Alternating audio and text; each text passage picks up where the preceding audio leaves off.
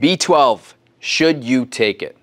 Now, a couple years ago, I remember somebody mentioning that B12 helps with fat metabolism, gives you more energy, and just gives you more overall well-being. But back then, I just heard that and started taking it. Now, I took the injectable form, which is actually available at Costco, and it's super cheap.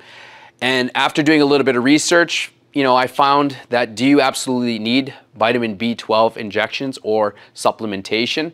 I would say no, but in today's video, I'm going to tell you what B12 does, how much you should be taking, and what's the difference between the pill and the injectable form. B12, should you take it? Vitamin B12 is a key component in the process of converting food into energy.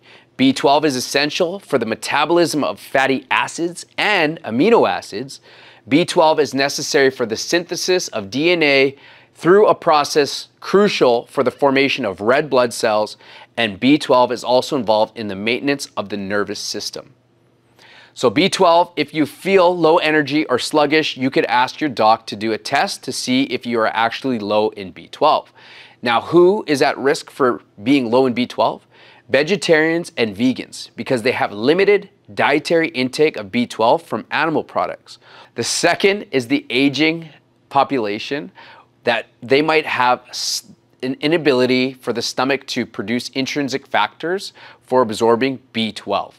And people with gastrointestinal issues, conditions like celiac disease, Crohn's disease, and atrophic gastritis can hinder B12 absorption.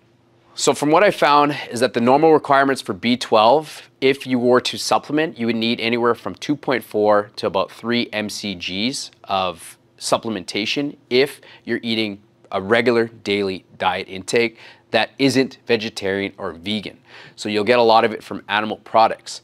Now, when the supplements come in, the dosage would range from 100 to 1,000 mcgs.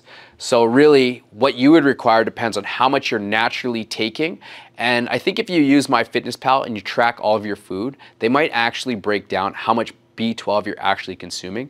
So you don't need a ton, about 2.4 mcgs, and the supplements that you're gonna take are anywhere from 100 to 1,000 mcg. I looked at the VitaStack, and the VitaStack gives you about 64 mcg. So if you're taking the VitaStack, that should be more than enough that is required for your daily intake. Now, the difference between pills and injectable is that pills are easy to take, but you might lose some of the mcgs through the digestion process. And you would have to take the pills every single day. So if you're taking the VitaStack, you're fine. Now, when it comes to injectables, the injectables actually have a higher absorption rate, and you need to take it less often. So some would range from just weekly to a monthly dose. But the problem with taking injectables is taking the injectable. How well are you to take a small little insulin needle and inject it into your belly button? Not your belly button, but basically the fat beside your belly button. So it has to be deposited into a fatty deposit. Mainly, your stomach is the easiest method. So a lot of people get irritation in that area. Some people just don't like the feeling of getting pricked by a needle.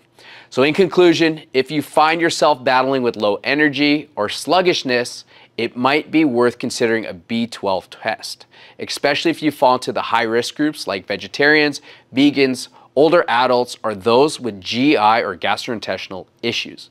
When it comes to supplementation, the choice between pills and injectable depends on your preference and your lifestyle. While pills are convenient and easy to take, you have to take them daily. Injectables offer a higher absorption rate and may require less frequent administration. But are you okay with injecting yourself with the needle once a week or monthly? Ultimately, whether you opt for a pill or injection, always consult with your doctor to see if you actually need to do the B12 injectables or the B12 pills.